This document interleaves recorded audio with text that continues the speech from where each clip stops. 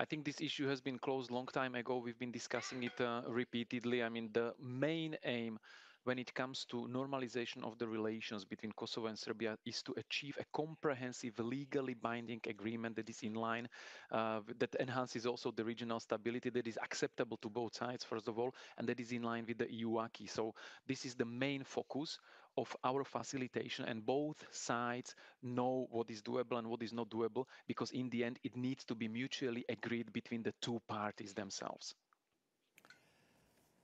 Thank you. Are there other questions for Peter on foreign affairs?